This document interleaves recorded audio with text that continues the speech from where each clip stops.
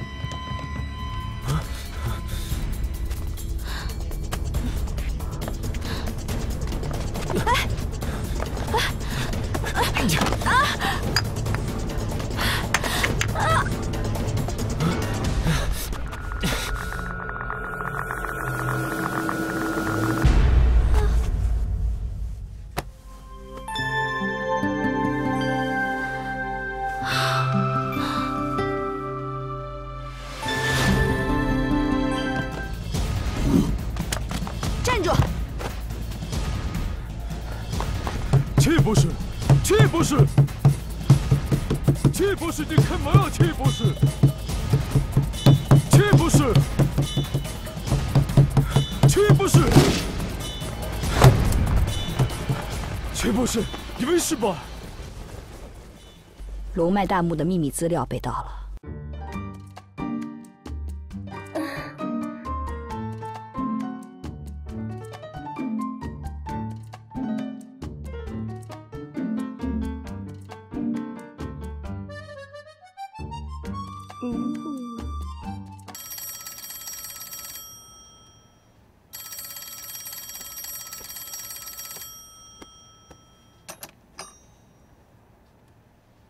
这么晚了，打电话有什么事情？报告南野长官，木城龙棺古墓的秘密资料不小心被盗了。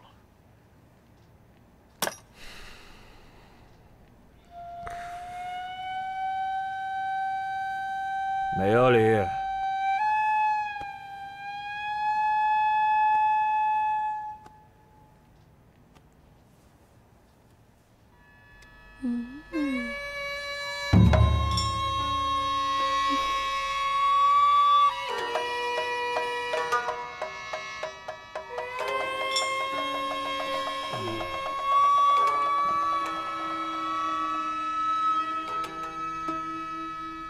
我问你，资料是不是丢了？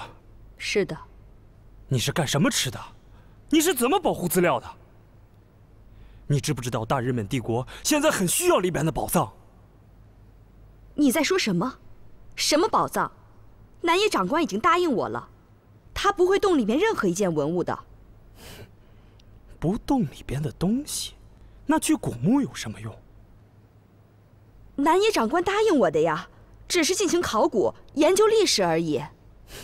研究历史，愚蠢！历史是用来创造的，而不是用来研究的。我们大日本帝国的勇士，就是创造历史的人。我不想和你说了。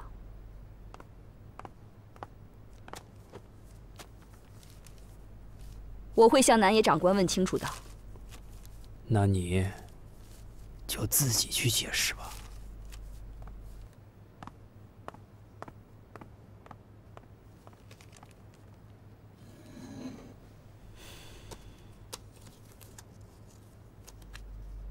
先生，我可以知道你的名字吗？龙正炎。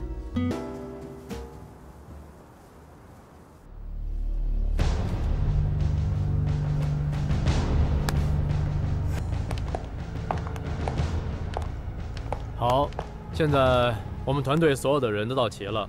我跟大家介绍一下，这位就是我的好搭档春丽，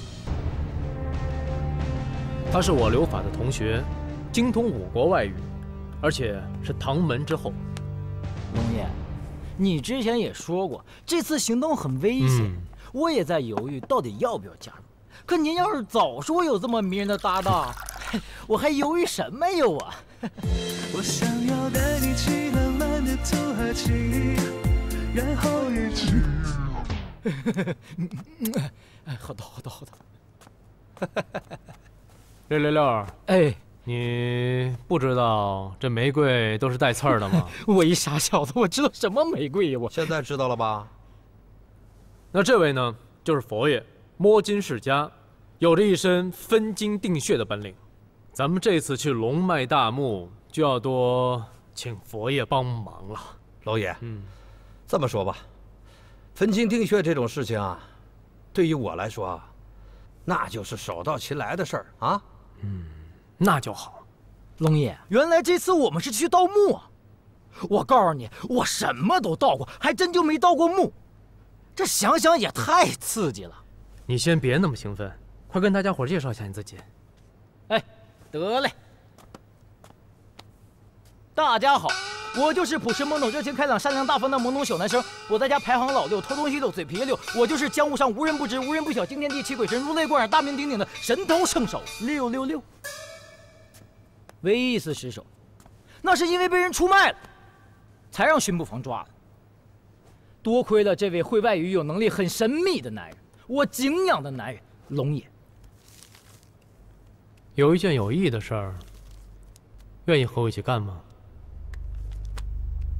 如果你愿意的话，今天晚上就可以出去。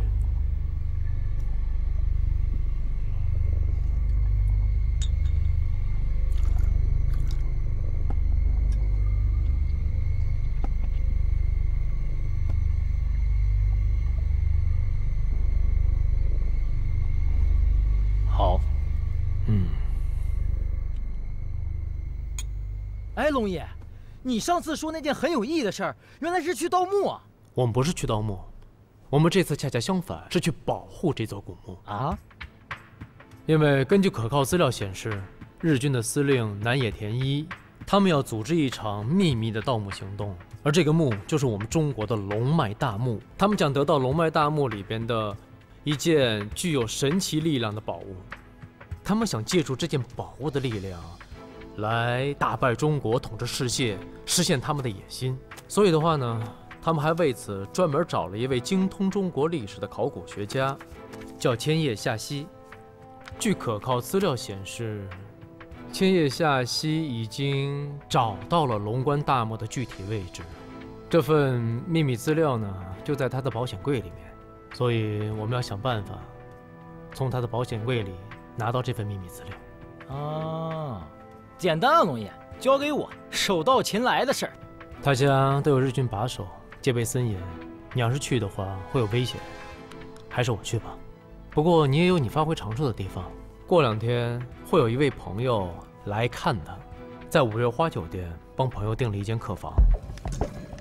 这2天他会去酒店办入住手续，在办手续的同时，你要想办法把他的包拿走。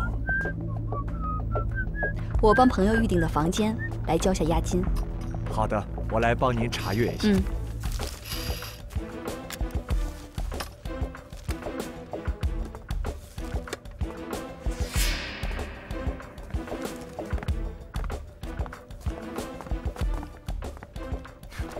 小兄弟，你身上应该有一件不属于你的东西吧？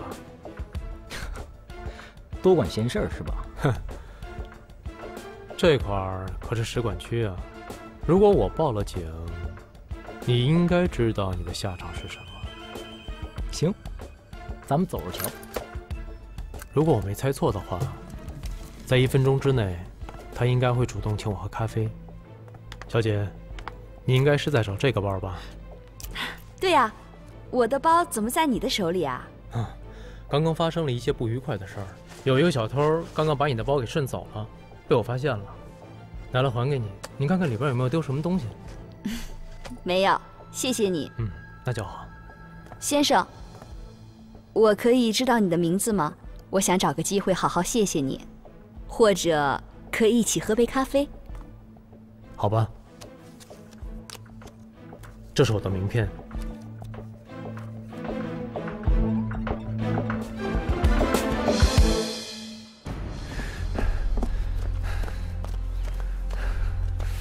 蠢货！你怎么可以和千叶说我们盗墓的事情？你差点坏了我的大事！对不起，南野长官，我以为千叶已经知道了我们的计划。千叶就是个愚蠢的学者，他只想完成他的考古任务，心里根本就没有大日本帝国。如果我们不欺骗他，他会心甘情愿帮我们找龙棺古墓吗？难道除了他就没有别的办法了吗？别的办法？如果可以找到佛爷，也许佛爷可以被我们利用一下。可惜很遗憾，他就跟人间蒸发了一样。对不起，长官，宫本很无能。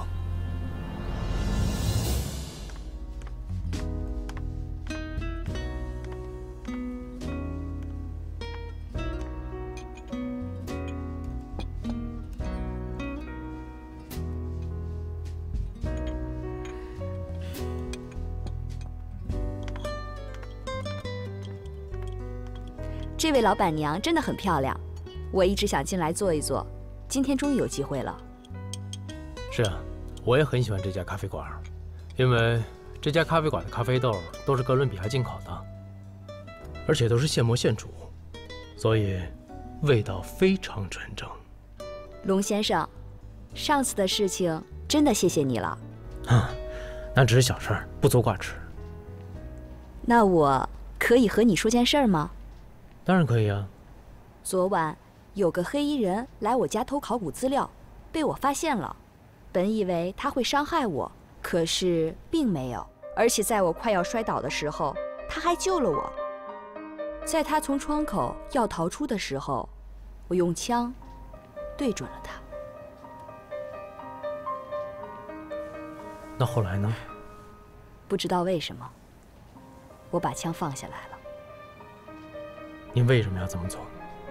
我也说不清楚，我只是感觉那个人好像在哪里见过。那你们是认识吗？对呀。不，我们怎么会认识呢？我只是觉得那个黑衣人的眼神和你的很像。你觉得那个黑衣人的眼神和我很像？千叶小姐，你不会是以为我就是那个黑衣人吧？不，龙先生，像你这样有身份、有地位的人，怎么会做那样的事情呢？我也很奇怪，我怎么会有这种感觉？让您见笑了。不过这件事情确实很奇怪。你丢失的资料重要吗？你有报警吗？很重要，但是我已经凭借自己的记忆补齐了大部分资料。再说了，他也没有伤害我，我就没有报警。原来，千叶小姐，你是一位考古学家呀。那你应该对历史还是会有很多了解的吧？对啊，我很喜欢历史，尤其是中国的历史，比如秦朝。我相信你的忠诚，幸好千叶在我们手里。如果顺利找到古墓，拿到里面的东西，然后破坏龙棺古墓，那中国的龙脉就断了，帝国的事业将会所向披靡。所以，千叶现在很重要。嗨，长官，完成这次任务，军队会出动多少人？我们的军队不会正式出面，你只能依靠东流的人。啊？现在我们的战机已经轰炸了珍珠港，太平洋战争已经爆发，国际上那一双双敌对的眼睛都盯向了帝国，我们的行动，他们都会死死地盯着。所以，我们稍有不慎就会打草惊蛇，引起不良反应，甚至功亏一篑。所以，我们根本不能大张旗鼓地去牧城。这个，也是我把你从日本调过来的原因。东流在日本本土是数一数二的门派，办这点事情，应该不在话下吧？南野长官，宫本明白。但是，如果千叶知道了我们的计划，他不再配合我们怎么办？东流道既然在日本是数一数二的门派，那我相信应该会有很多特殊的手段吧。南野长官，宫本明白。派人继续盯着千叶，秘密资料被盗没那么简单，不要再出什么事情。嘿，南野长官，您不是答应我了吗？如果在牧城的龙棺木发现了宝藏，您不会动里边的宝物的。千叶博士，我很明白你们考古学家的心思，想完整的保护好历史遗迹。我们军方很尊重你们学者的态度，绝对不会动里面的东西。我们也想呈现给后人一部完整的历史。南野长官，古墓代表着一个国家的民族和文化，谁破坏了，谁就会成为历史的罪人。我真的不想成为破坏中国历史的罪人，请您遵守我们的诺言，拜托了。千叶博士，严重了。千叶博士，对于上一次的事情，我再次向你表示歉意。宫本君，严重了。南野长官，我已经凭借记忆力补齐了大部分秘密资料。哦，我会尽快补齐剩下的资料的。很好，那就拜托给千叶博士了。千叶博士，南野长官说您有很严重的头疼病，而且经常会做噩梦，吃了很多西药，大多都不管用。而我们东流道门有很多艺术，是对这有很特别的效果。这就不用了吧？难道千叶博士还是不肯原谅我吗？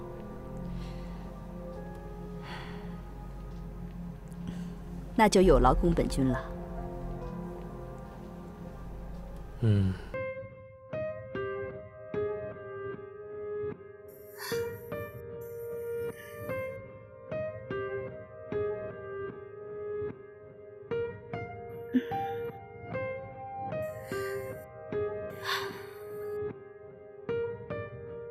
千叶小姐，只要纹上我们东流道门的记号，神就会保护你，你一生都不会疼痛。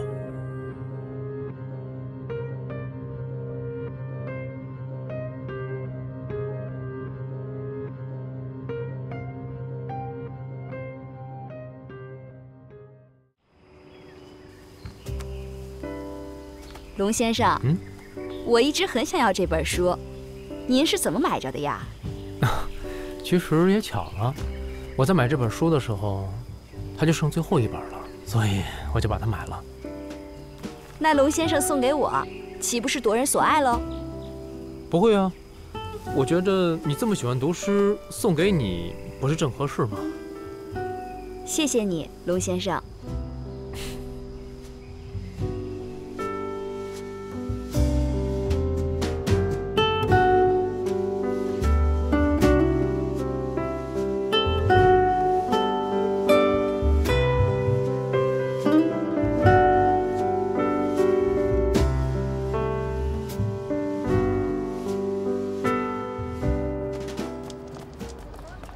这个职业啊，不适合你啊！妈呀！我求您了，您就收我当徒弟吧！我发誓，我一定孝敬您老人家。妈呀！你呀，也算是个神头了，在这个小偷界也是有头有脸的人。那我又是一个盗墓的，对吧？你是偷，我是盗，咱俩不一样吗？一样吗？那肯定不一样啊！你看啊，您要是被抓了，那一定是枪毙；我被抓，关个7、8天，最多1年也就完事儿了。政府为什么枪毙您呢？说明他政府重视您呢。你小子，合着你是为了枪毙啊？那你去杀人放火去啊！不是佛爷，您看啊，咱们一个地上的，一个地下的，我最多也就是个开门撬锁的。您呢？您可是分经定穴探龙脉，它听着就不是一个档次，对不对？您这技术含量多高啊！再说了，保不齐啊。保不齐在哪个大墓里面，它有个大物件，这下半辈子不就不用愁了吗？是不是？你小子这句才是真话啊！不过这盗墓啊，他得有胆量。不知道你……我有胆量。佛爷，我不是跟你吹啊，这世上就没有我不敢干的事儿。你说吧，干什么？春丽，你知道哈？啊，那老板娘，好看不？好看啊。你去偷她一样东西，回来我就收你为徒。不是偷。哼，没打了吧？不是，我敢，我行，我能。一言为定。去。驷马难追。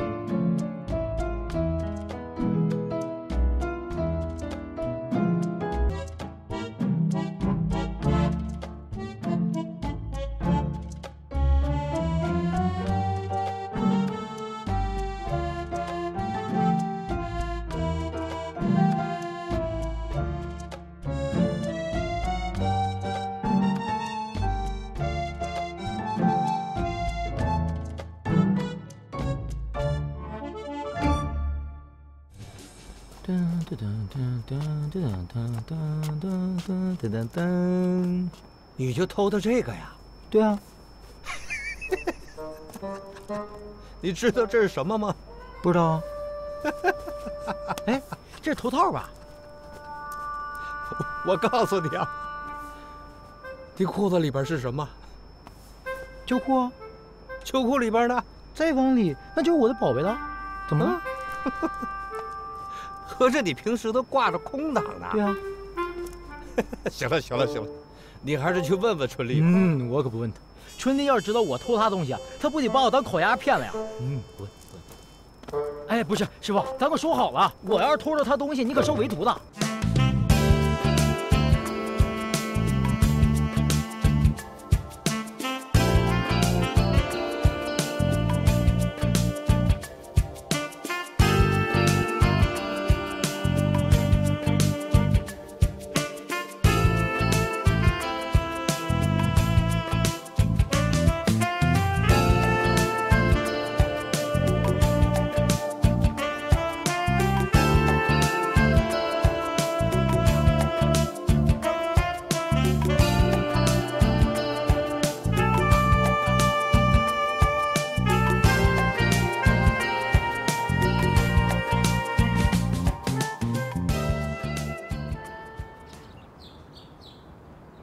据我拿到的资料里边显示，他们确实是掌握了龙脉大墓的具体位置。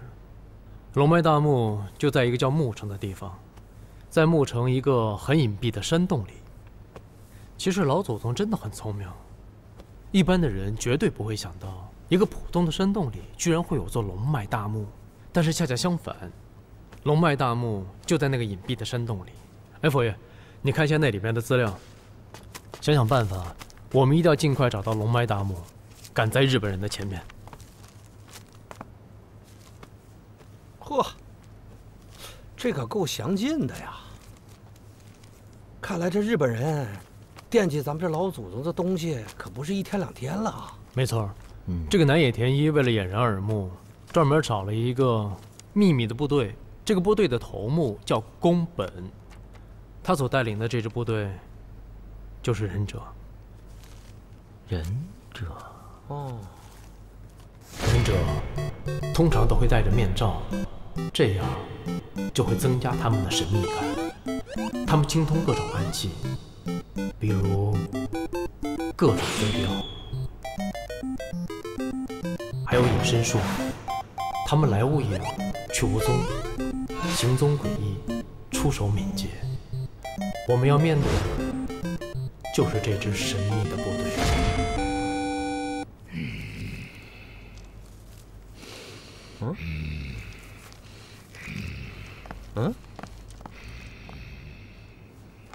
你小子干嘛呢？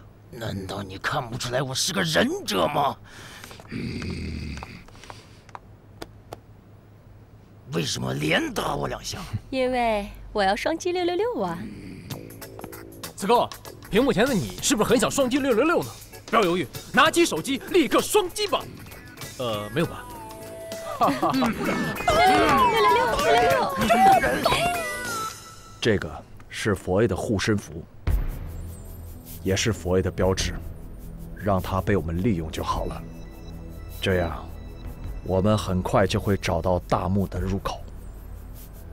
对不起，宫本很无能。本来特高科的人得到消息，佛爷会在鬼市和人交易古董，可是我们的人等了1天，他根本就没有出现，而且从此就像在人间蒸发了一样，再没有任何消息。这该死的佛爷！我们要赶快行动。自从上次秘密文件被盗以后，我总有一种不祥的预感。派去盯住千叶的人，有没有什么新的发现？有，他最近跟一个叫龙正炎的银行家走得很近。龙正炎？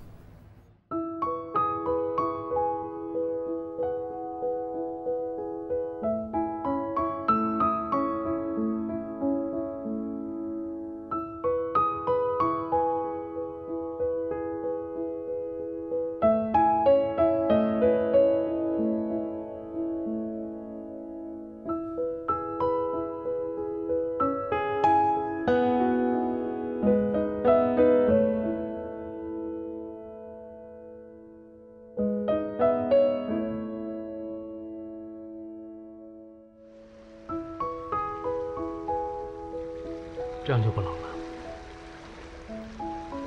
让我们一起读诗吧。一首用时间和许诺写的诗，但是需要2个人一块儿去读。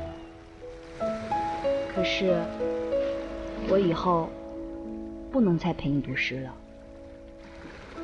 你是要回日本了吗？我们军方开展一次考古行动，这1、2天就出发，也许很久以后才会回来。到那时候，你会把我忘了吗？怎么会呢？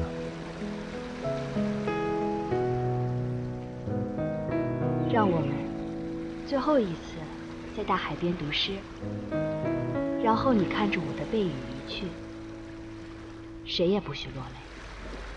都是因为战争才会有离别。要是世上没有战争该有多好。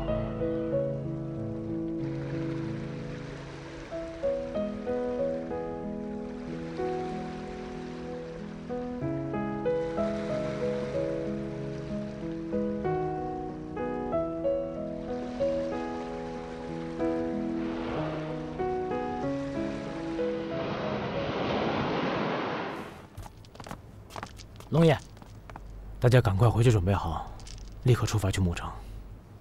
这么着急啊？当然着急了，如果再不去的话，恐怕就晚了。啊，快去准备。得嘞。好。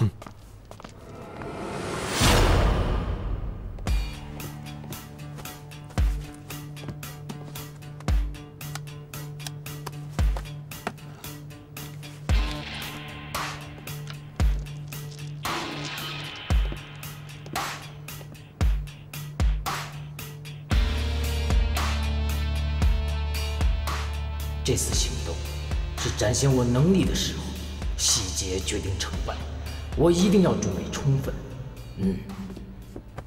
小包子、小馒头、小花卷。对，怎么少得了我最喜欢的香蕉和苹果呢？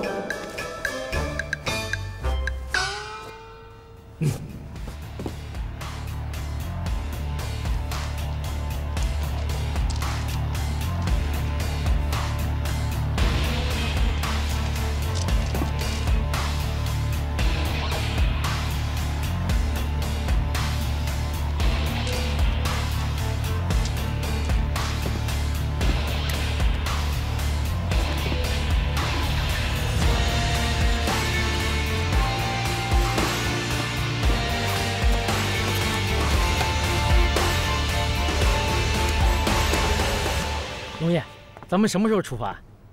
再等会儿。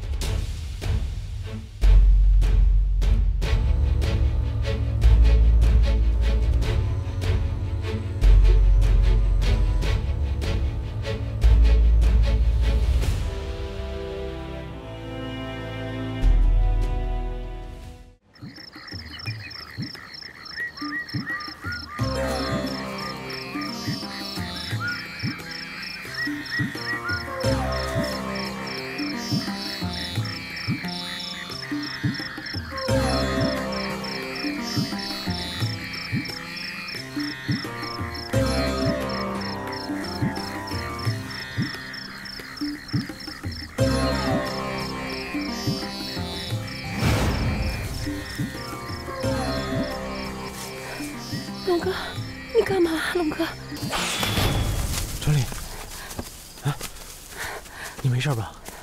啊，刚刚怎么了？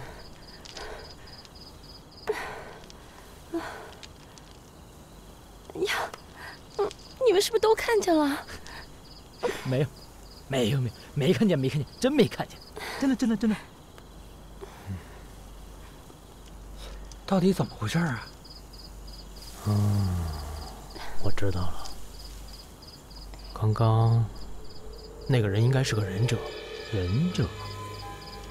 那个忍者肯定是宫本派过来的。我们现在被发现了。那么说，这忍者很厉害呀，他可以变成龙爷的样子。他不是变成我的样子，他刚刚只是对春丽使用了幻术，让春丽以为是我。那为什么出现的幻境是龙爷呢？我知道了，因为你脑子里想的就是龙爷，所以，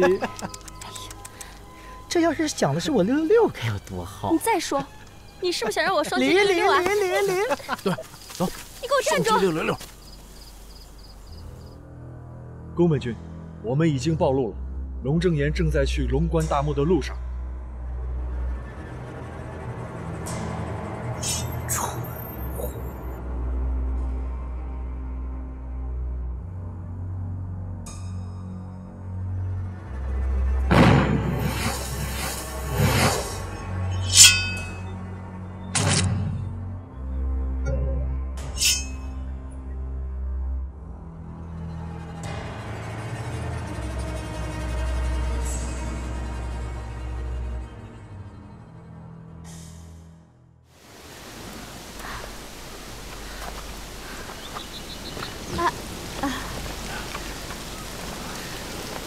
宫本君，这里应该就是墓城了。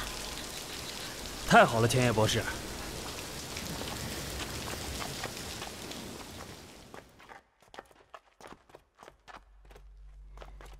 哎，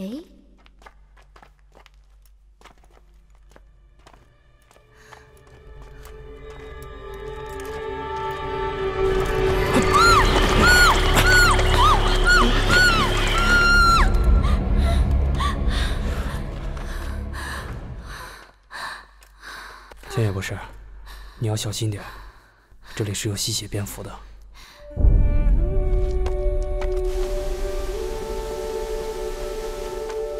来，春丽，小心点。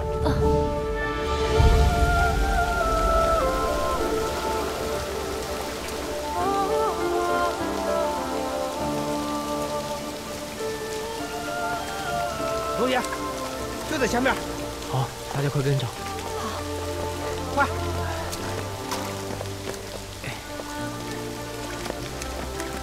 快来！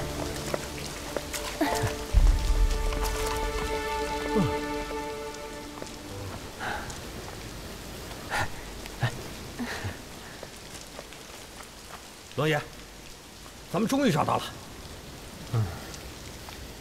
真没想到，原来龙脉大墓居然会在一个水帘洞里边。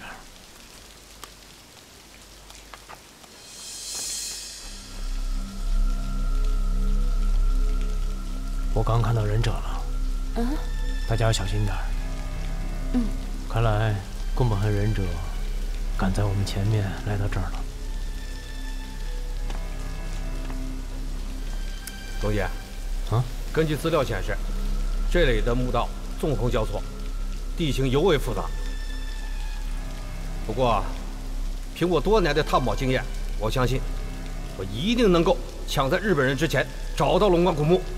那就好，佛爷，拜托你了。走。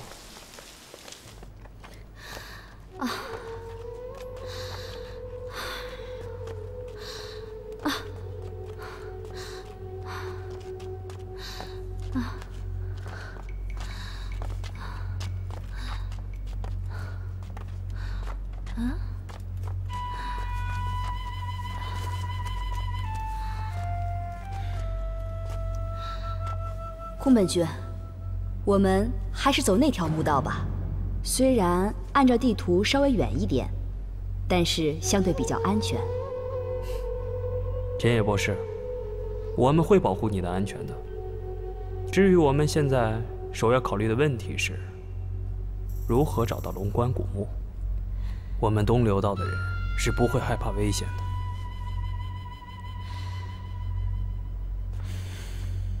请。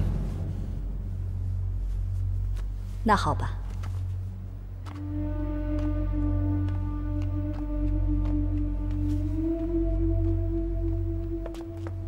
这个挺好看的啊，真漂亮。你老摸我干什么呀？这是什么呀？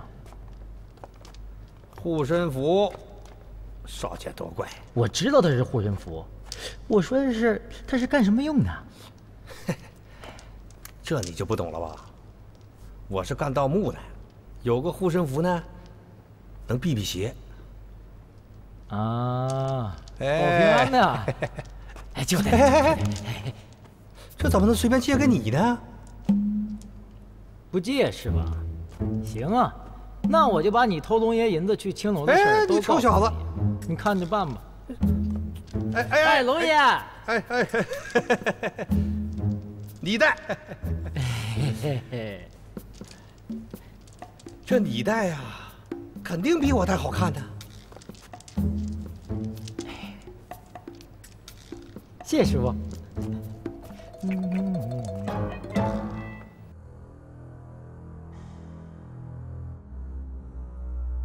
哎，你们看那是什么呀？什么呀？那什么东西？什么？哇！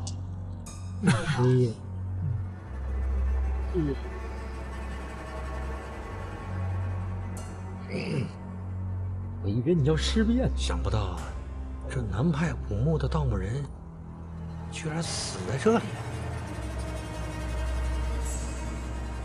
他怎么能死成一个干尸呢？看来这里边的环境很诡异。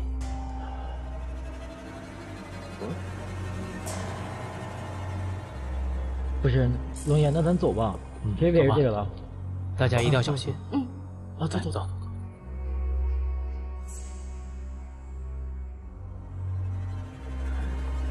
佛爷，这个地方咱们来过，你看，记号。我们好像兜个圈子。是。我们本来是要在宫本之前找到龙冠大墓的，可是现在迷路了，怎么办？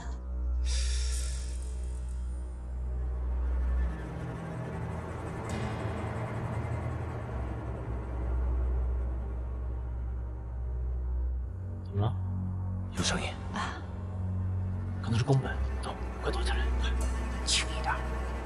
千叶博士，我们是不是好像来过这儿？这古墓就像迷宫一样，稍有不慎，我们就会迷路。所以我让你们留下记号啊。嗯。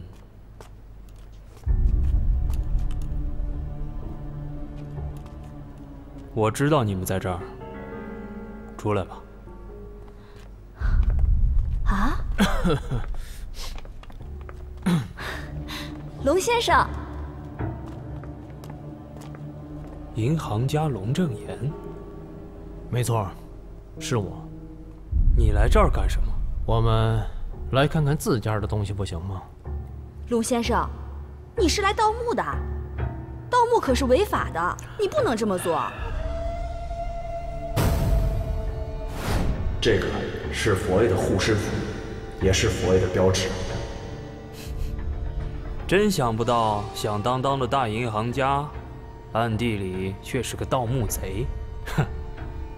不过，就看你们有没有这个本事了。看你的了。走。哎，千叶丢了不要紧，不过我们抓住了你，佛爷。谁？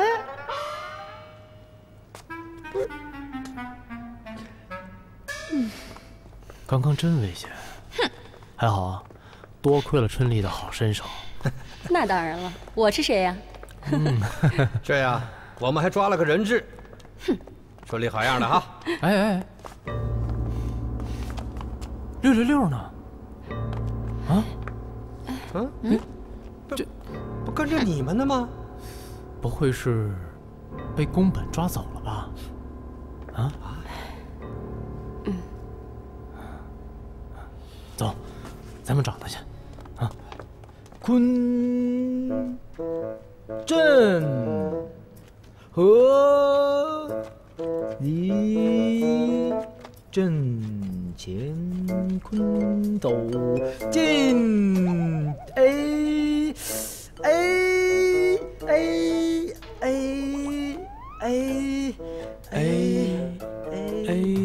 B C D E F G。哎呦喂！哎呦喂！佛爷，哎，你怎么了？我脚崴了，走不了了。哎，你们两个架着他。嘿。哎，不是，干嘛呀？干嘛呀？哎，这也行啊，也行。哎，佛爷，666那小子在宫本那边应该没什么事儿吧？那小子鬼着呢，我觉得他没什么事儿。龙先生，怎么了？你不应该来盗墓，盗墓是违法的。那你认为啊？那宫本他来到这儿，他难道就不是盗墓的吗？你这是对历史的不尊重，也是对你们文化的不尊重。哎，陈丽，他真够单纯的。哎，单纯害死人啊！我们走。走吧。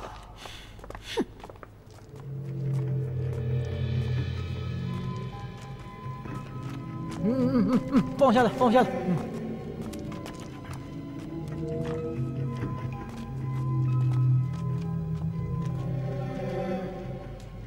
这老祖宗就是厉害啊，这弄得跟真人似的。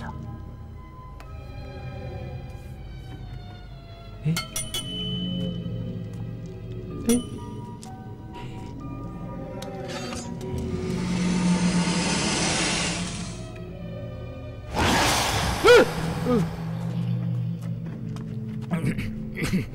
佛爷，我问你，这灯为什么常年没人管，却一直亮着？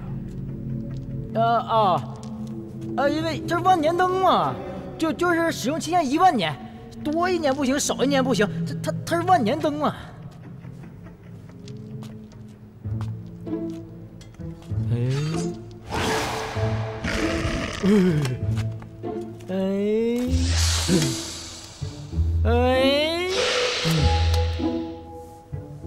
那为什么又是10000年呢？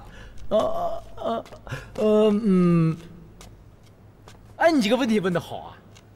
它为什么叫万年灯呢？因为多一年它就是10001年灯，少一年就是9999年灯。老祖宗是很严谨的，对不对？你们日本人说多了，你们也不懂。真的吗？哎呀，真的假不了，假的真不了，这遍地都是宝贝，拿就完了呗，对不对？拿完咱们就赶紧回家。哎，追！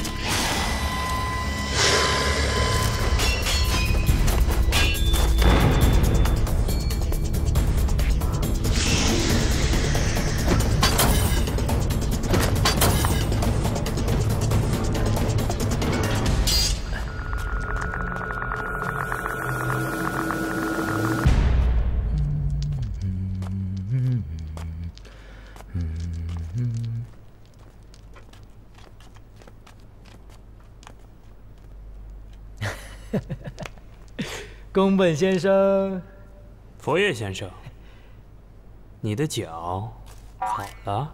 哎，好了，误会，都是误会。佛爷先生，中国有句老话，叫瘸子急了也能跑，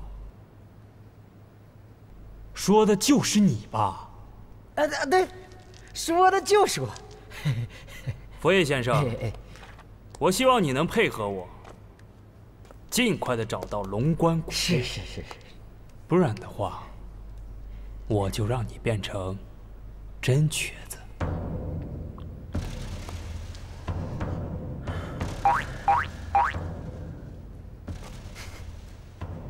瘸子？你让我溜什么？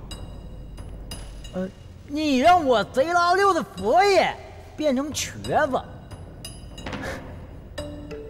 好啊，有本事你就杀了我，我看你怎么走出这个古墓。来呀，你倒是来呀，来！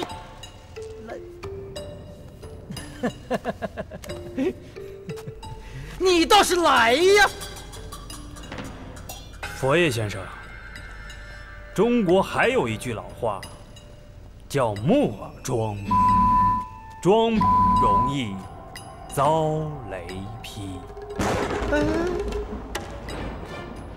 不是宫本，你告诉我，你这些中国老话你都是跟谁学的？有的我都不知道。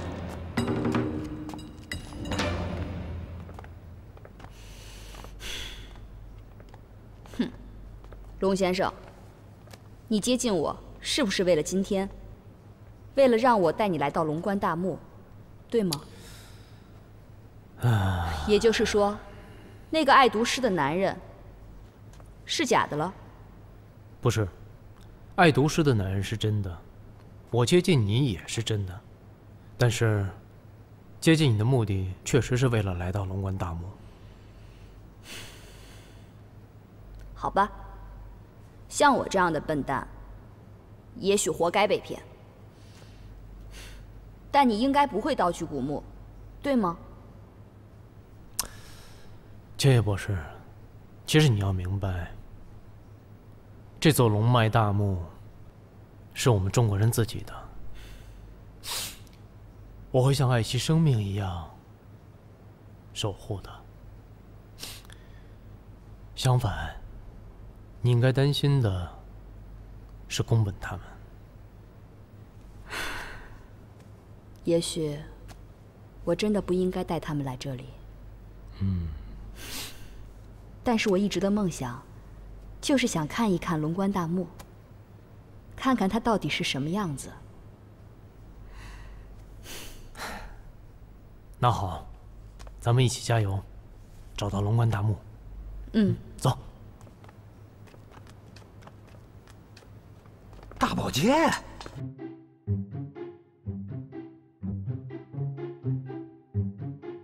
大宝剑和铠甲战士是不会分开的。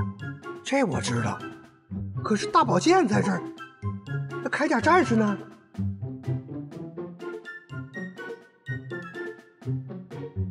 大家一定要小心一点啊！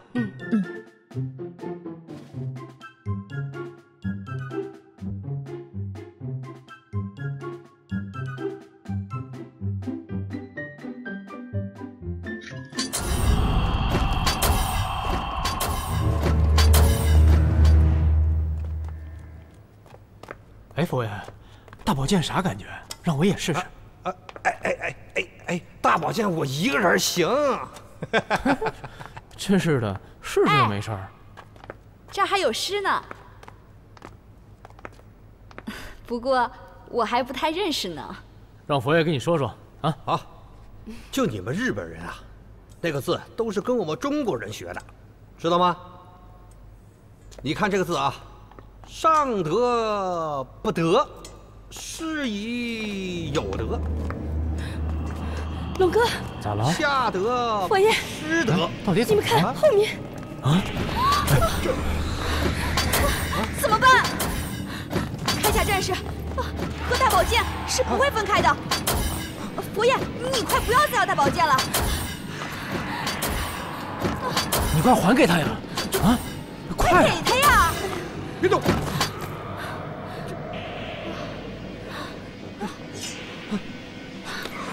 哎，他跟着你动呢。这大宝剑，我是不能要了。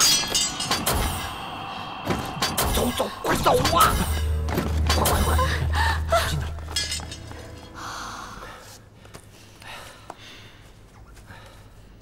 仙叶，来，吃个苹果。谢谢。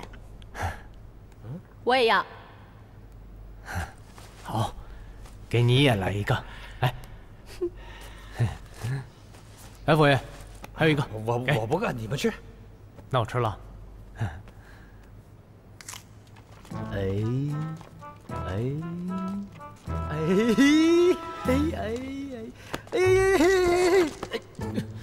我问你，你到底懂不懂盗墓？这已经是你带我走的第23个死胡同了。我要说，我懂得不多，行吗？那我要对你说，你找不到龙棺古墓，我杀了你，行不行？那肯定不行，肯定不行。那你告诉我，你到底是谁？我佛爷，我真佛爷，真的，我发誓，我对天发誓，我真是佛爷，真的。你别以为你不告诉我，我就没有办法知道。哎，不是，又干嘛？不是干嘛呀？看着我。哎，不看，看着我，乖乖说出来，你是谁？我就是不识明眼就睁开了善良大方的农民小民生。江湖上无人不知，无人不晓，惊天地泣鬼神，如雷贯耳，大名鼎鼎的神偷圣手666。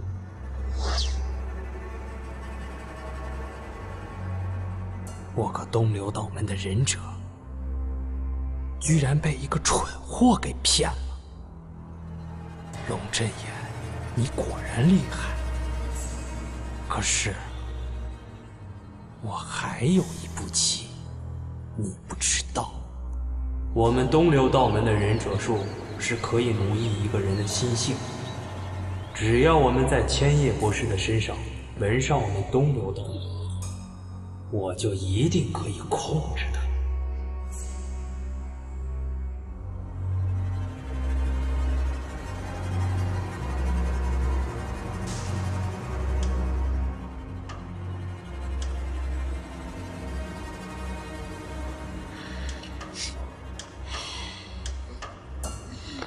这是要干嘛呀，谁？啊？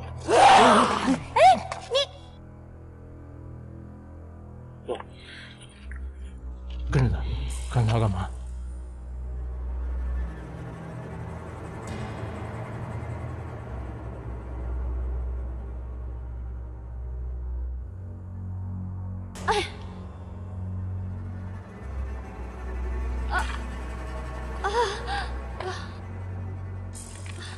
我这是在哪儿啊？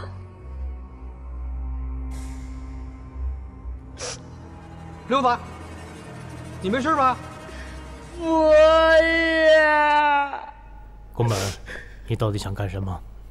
我想，小心！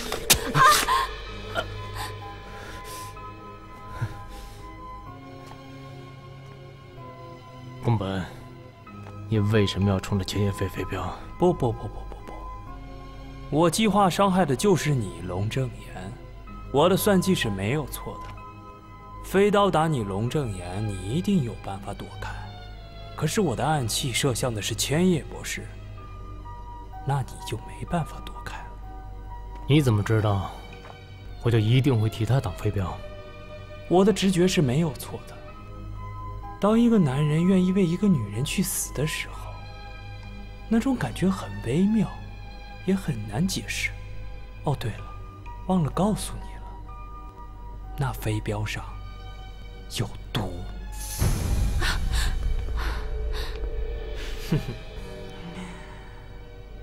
行，把你的条件说一下吧。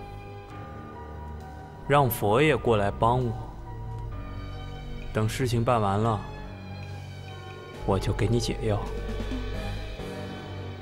好，我答应你。龙爷，恐怕帮不了你了，这辈子没缘分，咱们下辈子做兄弟。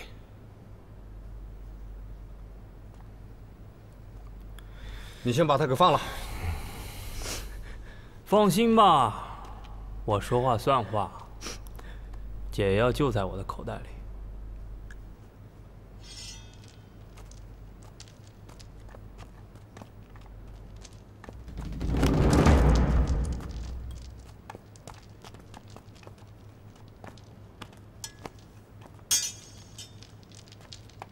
龙眼，解药已经拿到了，让佛爷回来吧。没有呢，那解药肯定是假的啊！宫本那么狡猾，他绝对不会轻易让你拿到解药的。龙正炎，你果然很厉害。我们各走各的道。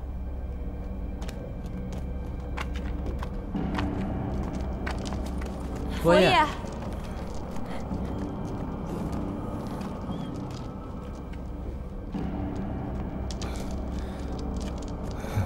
龙爷，龙宫先生，哎，龙爷，你到底喜欢兵器制的哪首诗啊？这都什么时候了，你怎么还想着读诗呢？哎，这，你不是唐门的吗？你倒是解毒啊！我只能解我自己下的毒，宫本的毒我哪解得了啊？不是，那现在怎么办呀？我想起来了，在我研究过的资料中，有一种花叫做曼陀罗，它可以解百毒，但是这种花旁边都会生长着一种可怕的食人藤。当你想摘曼陀罗的时候，它就会把你的血吸干。把血吸干？不，这也太吓人了吧！胆小鬼，你在这儿陪着龙哥，我和千叶去找。千叶，你知道怎么能找到这种花吗？这种花会发出一种奇异的幽香，所以有幽香的地方就一定会有曼陀罗。刚才经过一个岔口，我隐约闻到一种奇怪的香味儿，不知道会不会是曼陀罗。那你还记得那个岔口吗？记得，我带你去。嗯，走。你好好照顾他啊。那你们小心啊！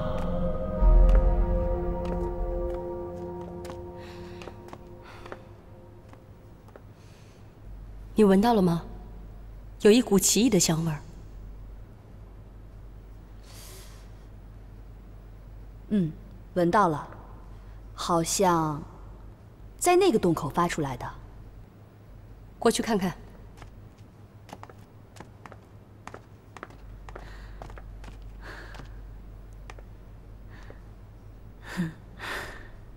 没错，那朵应该就是曼陀罗。一座千年古墓中只有一朵，可这周围都是食人的藤蔓，太危险了。我去吧。你不能去。龙正炎是为我受的伤，怎么能让你去冒险呢？要去，也得我去。而且这些食人藤是靠触觉来感知的，只要我小心点，不碰到它们，就不会被缠住的。还是我去吧。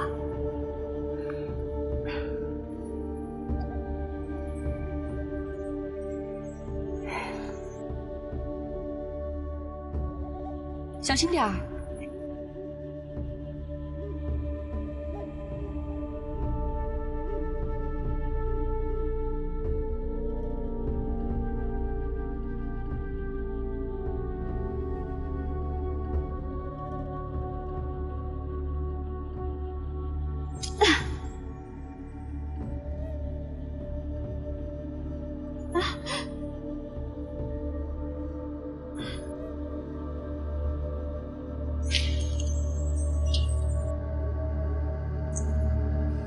千叶小心啊！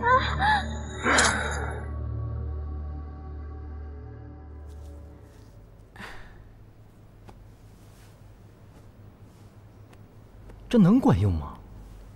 哎，还真行啊！哎，龙爷，啊，你没事了吧？是你们救了我。是千叶救了你。不，是春丽救了你。哎呀，你们一起救的不就完了吗？真是。谢谢你们俩，我没事了。走，我们还要找龙棺大墓呢，不能再耽误时间了。佛爷，你最好好好的配合我们。我这个人脾气可不太好啊。我这个人呐，很怕死的，所以你放心，我一定好好的配合你，找到龙棺古墓。好的。哈哈哈哈哈！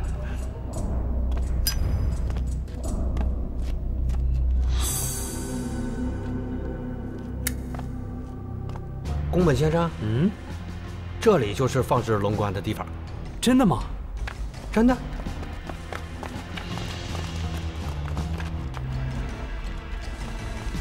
混蛋，又是一个死胡同！你是不是想死？该死的是你们，到我们中国来盗墓，能不能活着回去，心里没点数吗？这里的吸血虫已经饿了很久了。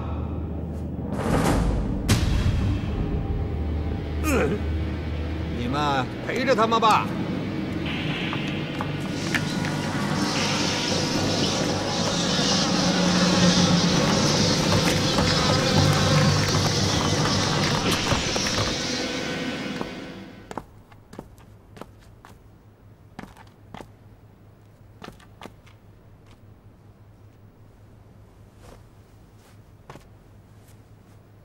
寻龙分金看缠山，一重禅是一重关，应该就是这儿。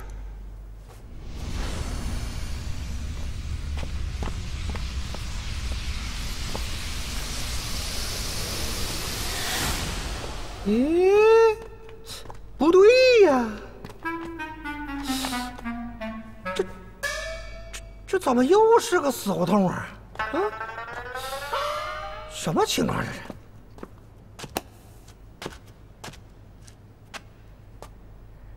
这个该死的佛爷，居然想害死我！那我只能要你老大的命！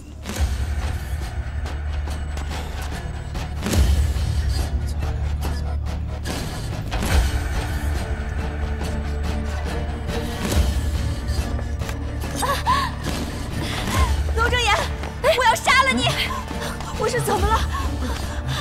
我控制不了我自己。你快杀了我！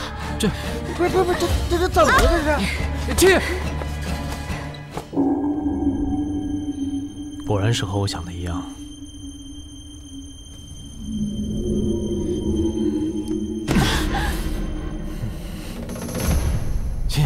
亲，没事了啊！你是怎么解开我的魔咒的？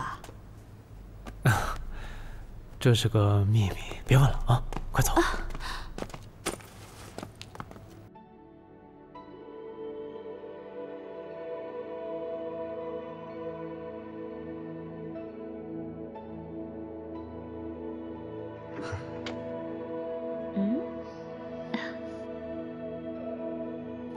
中国呢，都有龙脉之传说，这里是古代神人玄冥所建的，它可以预见几千年的朝代更替，所以很多人都想通过改变龙脉的方式改变朝代命运。可是，没有听说过谁成功了。就像这万年灯，至今依旧亮着。古人的神奇，是我们这些后人揣摩不透的。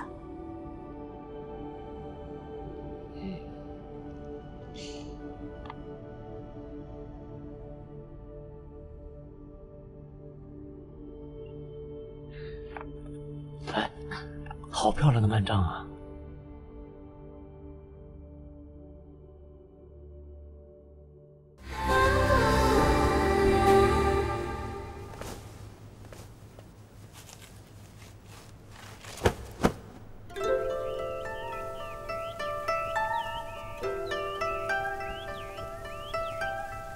王要我做他的女人，将军不必太难过。叶儿希望将军能够记得叶儿，等有一天叶儿老了，再来找叶儿，叶儿依然记得白发苍苍的将军。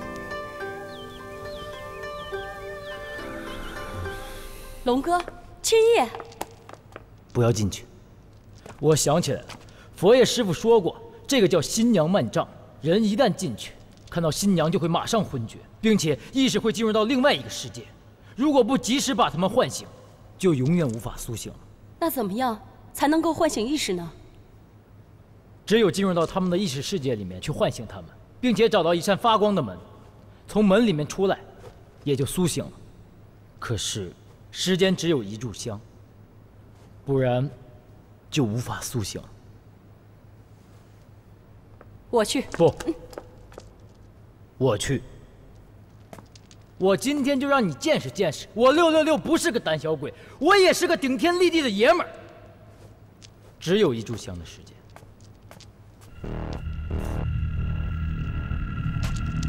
一炷香的时间，我一定把他们救回来。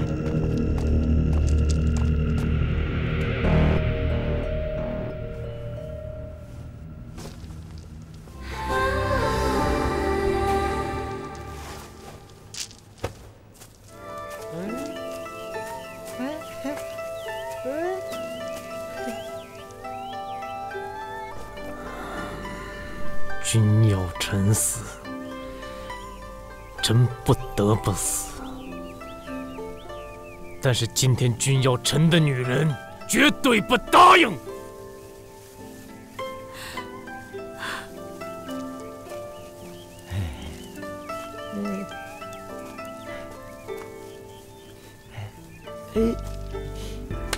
对了，龙爷，对，龙爷，龙爷，龙爷，你们快醒醒！龙爷，千叶，你们快醒醒！这不是你们的世界，也不是你们的故事，快醒醒！龙爷，快走，去找一扇发光的门，我来拖住他们！快走！去，走，快走！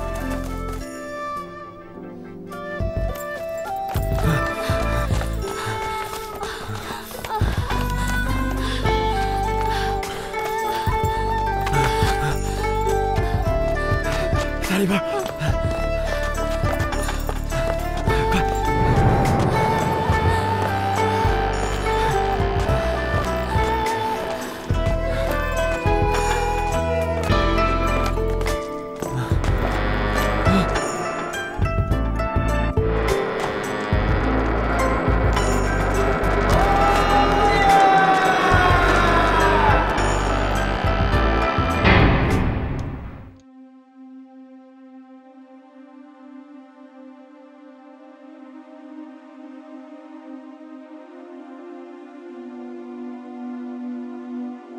666真是个勇士。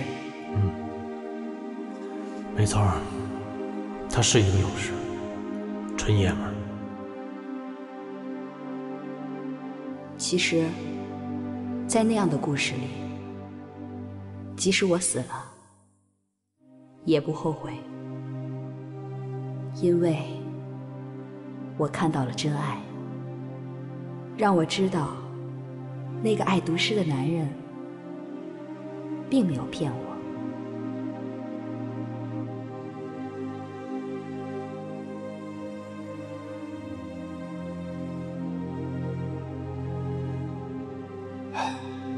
666，我们有缘师徒一场，没想到结果会是这样。玉佩呢？一定是龙正炎拿走的，我一定有机会找到他们。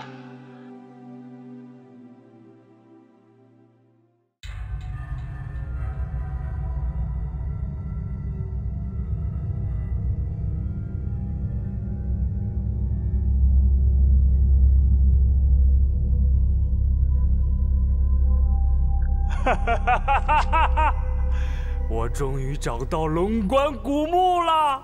哈哈哈哈哈哈哈！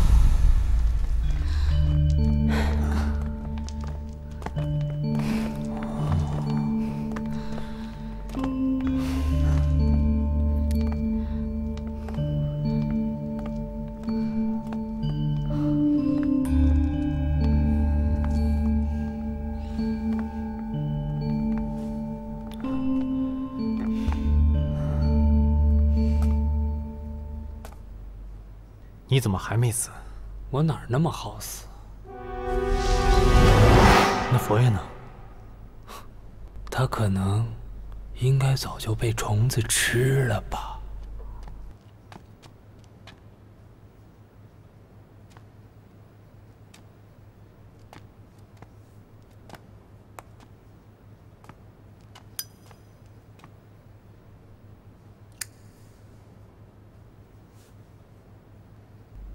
龙关口诀：关门若有千重锁，定有王侯居此间。哎，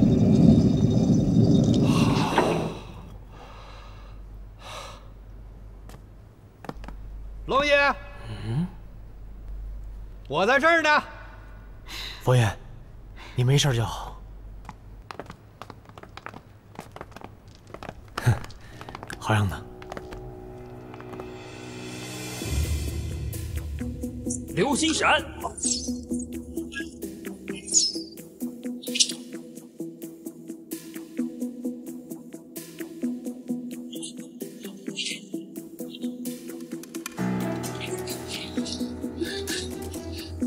龙哥，我来帮你。哦，没事吧？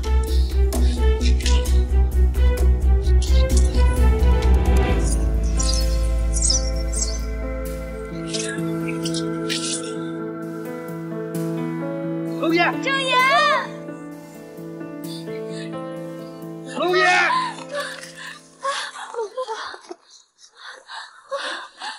龙爷，正言，龙爷，陈爷，赶紧把曼陀罗拿出来呀！别找了，曼陀罗虽然能解百毒，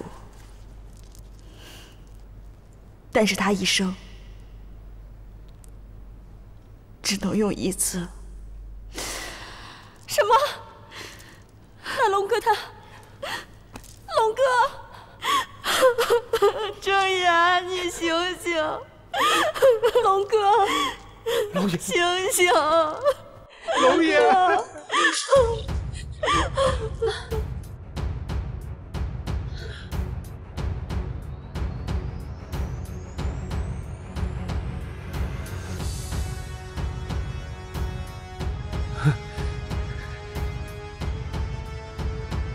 师傅，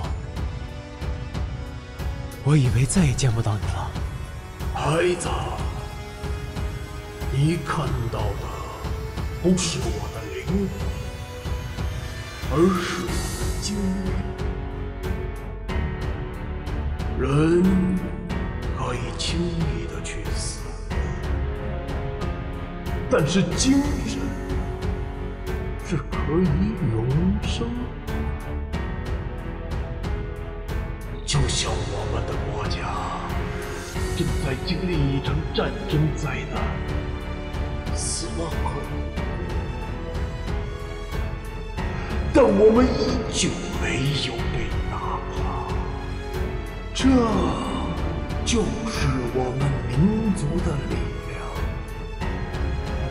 和永远不灭的精神。生本就是死，死也本就是生。你要相信你自己的力量。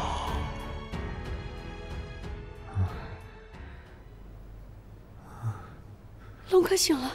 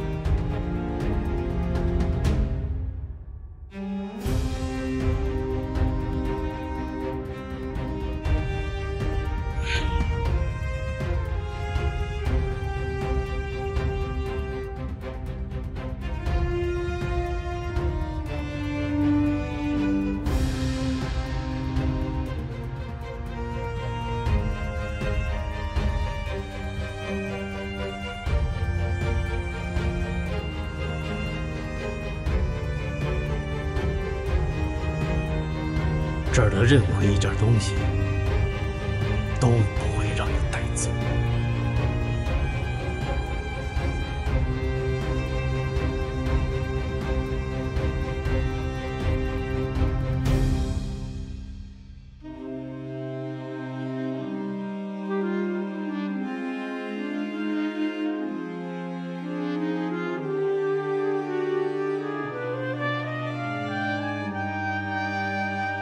你不是想要宝藏吗？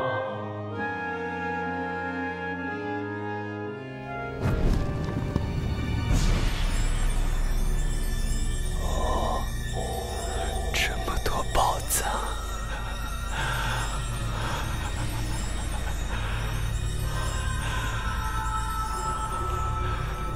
你以为进入龙棺大墓就可以得到无穷无尽的宝藏？毁掉中国的龙脉，让中国永远屈服于你们日本的统治。你错了，我们守护的不是一座武藏，而是中国人的精气神。因为我们是龙的传人。我果然没有猜错，他就是龙脉大墓的守护者。自古以来，龙脉大墓都有一位守护者，只有这位守护者和封墓的钥匙同时接近棺椁的时候，钥匙就会发出光芒，唤醒神力。但是，如果那枚钥匙切入棺椁，这龙脉大墓就将永远被封存，谁也打不开。佛爷，你快带他们走，以后他们俩就靠你照顾了。千叶，如果有来世的话，我们再一起读诗，一起去海边骑马看日出。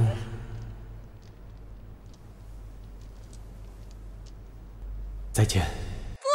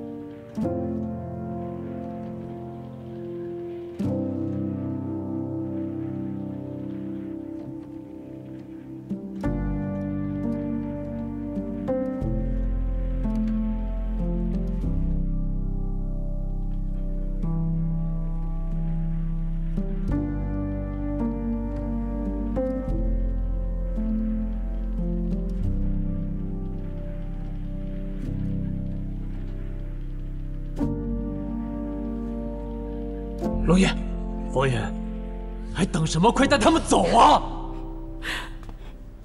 快呀！走，走，龙哥，走啊！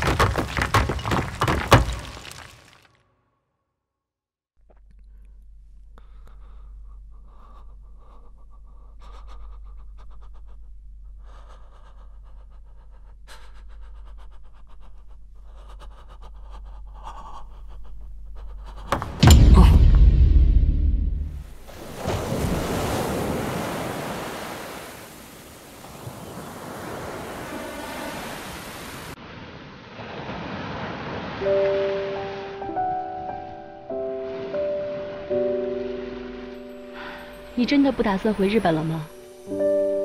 不回了，战争马上就要结束了，就不会再有仇恨和死亡了。宝宝，你要像你爸爸一样，记住，你是龙的传人。